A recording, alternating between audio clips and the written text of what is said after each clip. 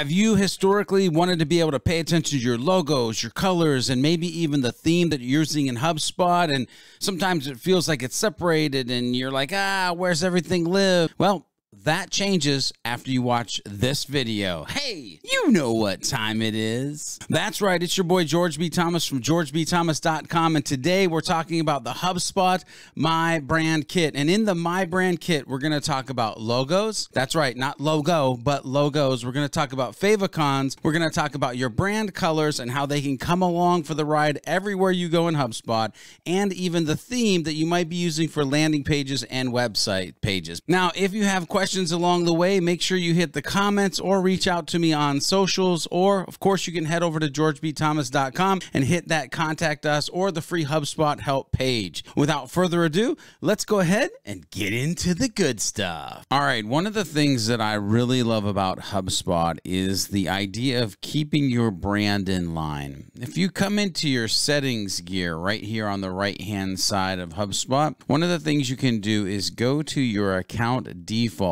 on the left-hand side. Under account defaults, you'll see that we have a branding tab, and under this branding tab is the mecca, the love.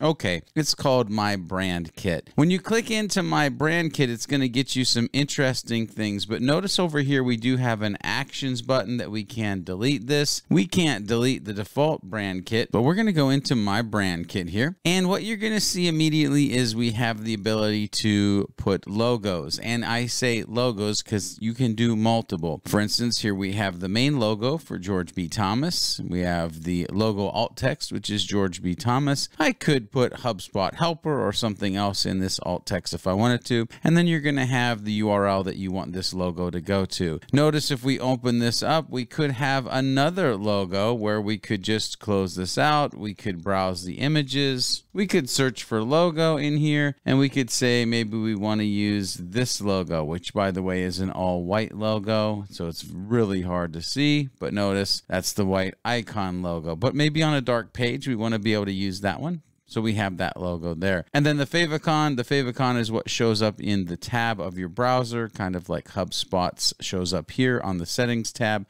And of course this is white, so it's relatively difficult to see, but we can have our logos and our favicons set right here to be able to use. And notice set your logo and colors for tools where you can show your branding. These settings will help you quickly choose brand options when creating public-facing content. Thanks, HubSpot. So speaking of colors, if we go into colors here, you can see this is where you can add your brand colors. What's nice about this is it comes along for the ride when you're creating your emails or your landing pages or your website pages, because anywhere that you have the HubSpot WYSIWYG editor, you're going to see that you can click on colors and you're going to have these favorite or brand colors. It's really easy to add a color. Simply hit add, and then you can change the hex code to whatever you want. To delete a color, you can literally hover over the trash can and delete it. And you can even import colors from a URL if you so choose. So if you already have your website and your colors are on your website, which they should, you can import them from that URL.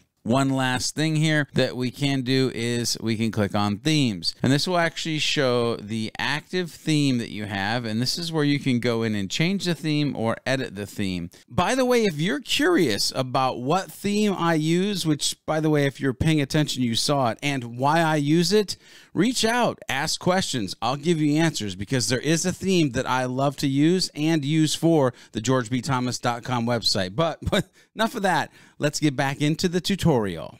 Now, what's interesting is most folks, when they're actually going to edit their theme settings, they will come in and go marketing, website pages, and then maybe actually go into a page and then go into the themes to edit the theme settings. Man, is that a lot of clicking, when you could just go into your settings, you could go into your branding, and you could say, hey, I want to edit my theme settings, and get you right into your theme settings with ease. So using the My Brand Brand Kit for your logo, colors, and themes? Well, it's that simple. It's that easy. If you have not set up your My Brand Kit in HubSpot yet, make sure you go over and set up your colors, set up your logo, set up your favicon, and pick a theme that you want to use moving forward so that you can easily communicate and visually show all the things that you need to show through email, through landing pages, through website pages, and even other places inside of HubSpot.